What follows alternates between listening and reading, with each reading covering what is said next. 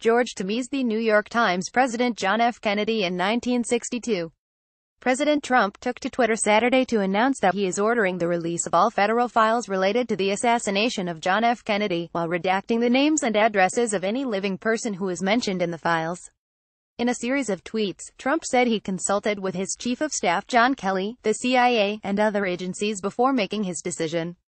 He said he was releasing the files in the interest of full disclosure, transparency, and to put all conspiracy theories to rest.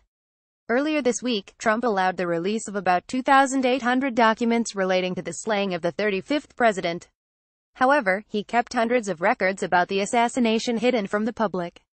Trump ordered the federal departments that had wanted redactions because of security concerns to re-review the information they deemed too sensitive for public consumption in the next 108 days.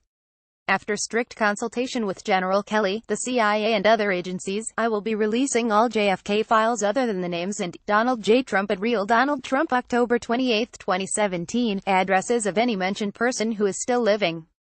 I am doing this for reasons of full disclosure, transparency and Donald J. Trump at Real Donald Trump October 28, 2017, in order to put any and all conspiracy theories to rest. Donald J. Trump at Real Donald Trump October 28, 2017. In another tweet Saturday, Trump appeared to suggest that the remaining files that were not made available to the public earlier this week had been released. JFK files are released, long ahead of schedule. Donald J. Trump at Real Donald Trump October 28, 2017. A message left with the National Archives was not immediately returned Saturday night.